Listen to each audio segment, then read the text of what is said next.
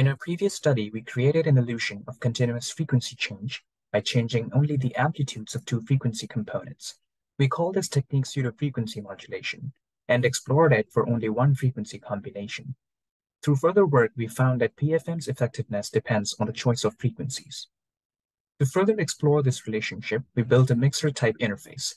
The setup includes a sheet of paper made touch-sensitive using a neonode. The printed sheet has two identical graduated scales on both sides. The user will wear a vibrotactile wristband to feel the haptic feedback. They can select the start frequency, end frequency, and the transition type and playback mode are selected by placing the finger in one of the boxed zones. Similar steps are taken to repeat the process for audio-based feedback.